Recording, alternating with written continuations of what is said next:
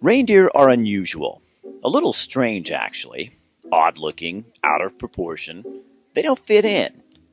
Do you ever feel like that around the holiday season? Me too. And we're not alone.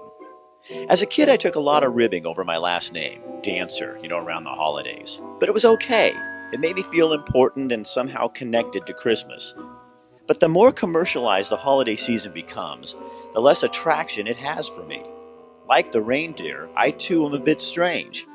I feel like Charlie Brown spinning my wheels trying to figure out how to do Christmas without all the trappings and trimmings. The older I get, the more real I need things to be.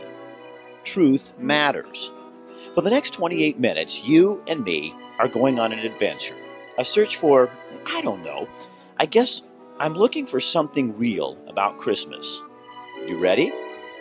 We begin at St. Mary's Catholic Church in Eugene. Why? You're about to find out. You know Dasher and Dancer and Prancer and Vixen, Comet and Cupid and Donner and Blitzen. But do you recall the most famous reindeer of all?